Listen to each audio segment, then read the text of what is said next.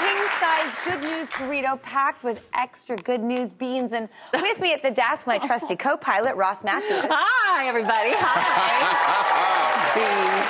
And we have a dynamic duo with us today. He is an SNL alum, actor, podcast host, and comedian with stand-up shows coming this spring at Arlington Improv. It's Finesse Mitchell.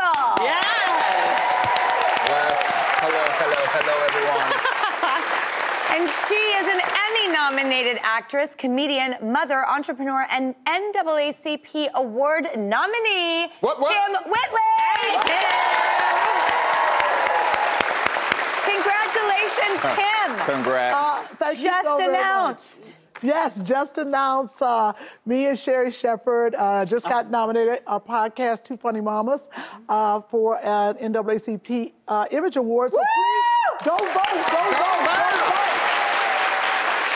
Who got the purple note and the yellow? Yes. I was like, someone should tell me about the little purple note. We were DMing each other, you know what I'm saying? No, we were not. He walked out like, no, Ross, this is how you wear a purple suit. And I'm like, I'm taking notes. Big shout out to Sebastian Cruz for hooking me up. He's a buddy out of South Florida. Yeah. I love that suit. Sebastian, you are so awesome. Yeah. See, you look hot. I look like Barney, you know? No, like you a big do dog. not. Oh, hey, kids. You know?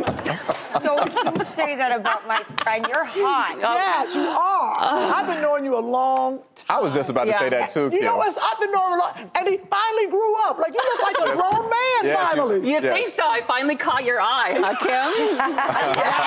This is the romance storyline we did not see coming. Two funny mamas. I know. Two hot men in purple. Yeah. Yes. Hey. All right, should we hit the headlines, guys? Yes.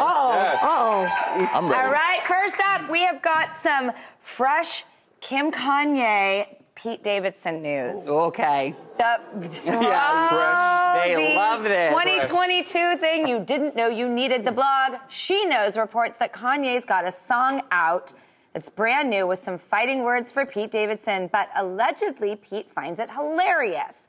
The lyrics are, God save me from that crash so I can beat Pete Davidson's you-know-what. What rhymes with crash? That he didn't say you-know-what. Exactly, Finesse. Allegedly, Pete never wants to feud with Kanye because that's the dad of Kym's kids. Plus, he expected to be referenced in one of his songs sooner or later. Discuss? Oh, my God. Right? Are you into this? I absolutely love it. We knew Kanye was going to do this. Yeah. I mean, did we expect less? No. No, and I think Pete absolutely loves it. He's happy about it. The thing is, I think he's a little afraid. Just a little bit. Pete? Yes, Pete's a little afraid. Really? Yes, but he's not afraid of Kanye. He's afraid of Kanye's fans.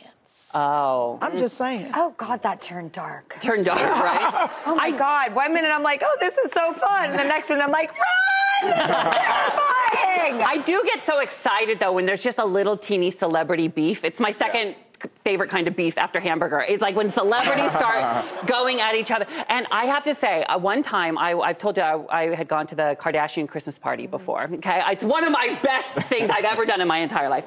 And I bring it up every chance I can. And I was behind Kanye West in the buffet line. And I remember thinking to myself, Ross, if you cut in front of him, he could write a rap song about you. Right. That's like the dream to happen. So you know Pete Davidson, fan of rap, fan of pop culture, a little bit of him is like, this is so cool that I'm in a Kanye West song. Wouldn't you think it's cool, you guys? Absolutely. Yes. Totally. I would love for Kanye West to write a song or just put me in a lyric or whatever, as long as it's, especially if he says he's going to beat my booty. Yeah. Beat my butt. Yeah, you know that's what I mean? not nice. I mean, that's not nice, but I'll take it, because now I'm beefing with Kanye, and even though I can't rap, and I'm thinking Pete's thinking the same thing, like we're stand-up comics, what can you say in response? You're not going to go in the studio. I think he handled it the right way, because the alternative is to be like, all right, Kanye, I'm going to meet you in the studio, or I'm going to meet you on the street. And I think Pete will lose both battles.